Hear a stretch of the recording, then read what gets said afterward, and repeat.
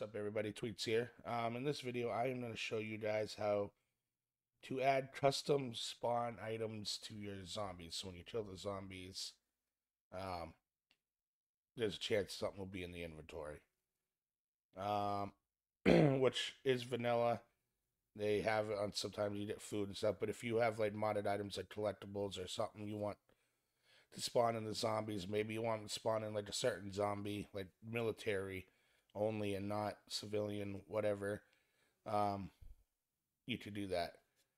It's pretty simple. So for server owners, all you got to do is you go to your server folders, you go to your MP missions, go to your map, then you're gonna bring up two different. Well, you're gonna bring up CFG spawnable types, and then you are gonna bring up CFG random presets. So now what you're going to do is what I usually do is I copy this top one here. And then I will go right above it. Paste it. Depending on how many items there is. I'm just going to do one. And then you're going to go to the types to the mod you want to add. So if you're adding like collectibles or whatever, I'm just going to use something from my craftable types just for now. And I'm going to do maybe this TWK grenade pin, which is used to craft the soda can grenade. And then I'm going to add that over tuna can here. And then I'm going to change this to whatever mod name or whatever. Like, I'm just going to put TWK underscore craft, and then that's that. You can up the chance. This is 11%, so, and then this is 15% chance at the top.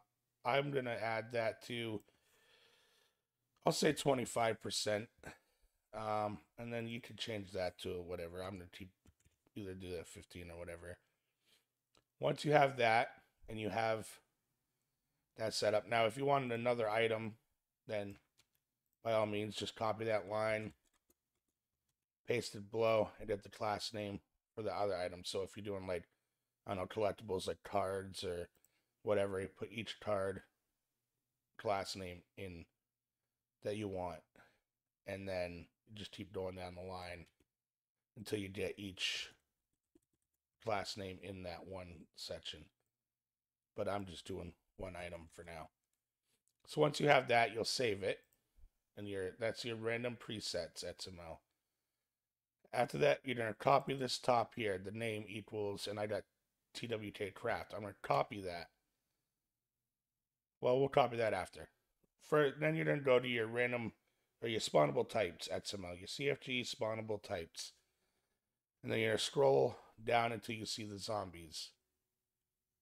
And then you're going to choose what zombies you want to put them in. So you'll see start of zombies, NBC, you got military, army.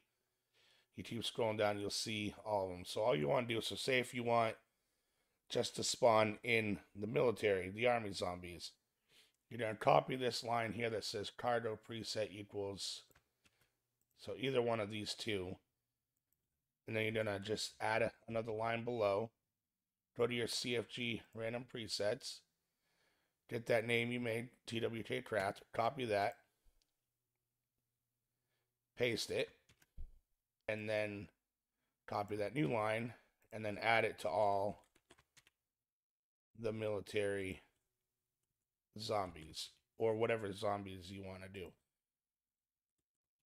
You can even add them to all zombies. You can just keep going down until you add it.